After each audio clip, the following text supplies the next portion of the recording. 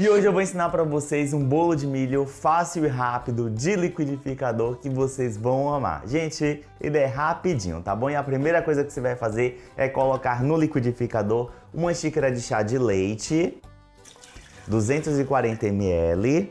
Logo em seguida você vai colocar 1/3 de xícara de chá de óleo, 80 ml. Aqui, ó, o óleo vai dar umidade a esse bolo. E para acrescentar um pouquinho de sabor, você acrescenta o quê? 2 colheres de sopa de manteiga. Ah, Nando, posso utilizar margarina? Pode sim.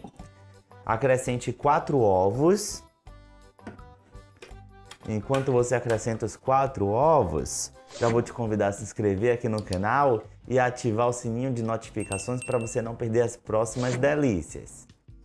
E aqui, ó, 1 xícara de chá de açúcar. É todo no liquidificador. E você vai acrescentar também uma latinha de milho verde sem a água da conserva, tá bom?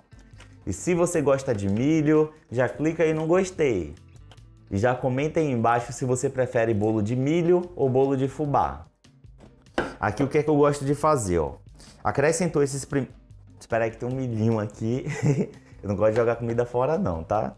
Aqui, ó, acrescentou esses primeiros ingredientes, eu vou dar uma batida e depois eu volto para acrescentar o restante. Aqui, ó, bateu essa primeira parte, o que é que você vai fazer? Você vai colocar 1,5 xícaras de farinha de cuscuz, flocão, tá bom? Ó. Aí você pode fazer o quê? Você pode colocar toda de vez e bater, tá certo? Bateu bem. Aí você acrescenta 1 colher de sopa de fermento e dá uma leve batida, uma leve misturada. Misturou, você já pode colocar na forma.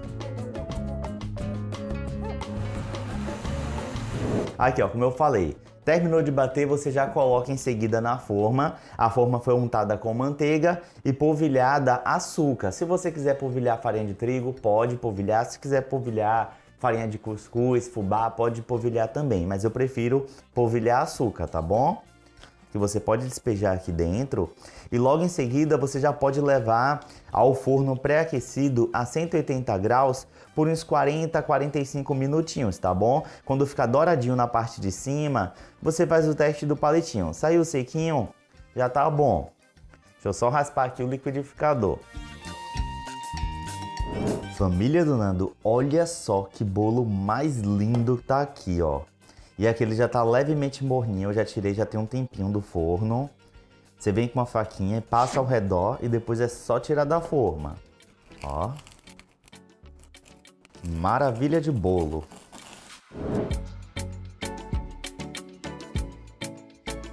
Família do Nando, esse bolo aqui tá surreal de perfeito.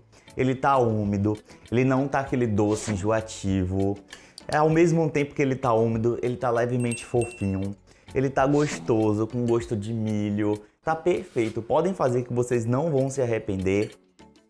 Beijinho na pontinha do nariz, não esquece de compartilhar essa maravilha. Amo demais todos vocês. Se você fizer essa receita, posta uma foto no Instagram e me marca. Eu sou Nandu Andrade, Nando com U no final. Tchau e até a próxima. Nossa, tá muito bom. Tchau!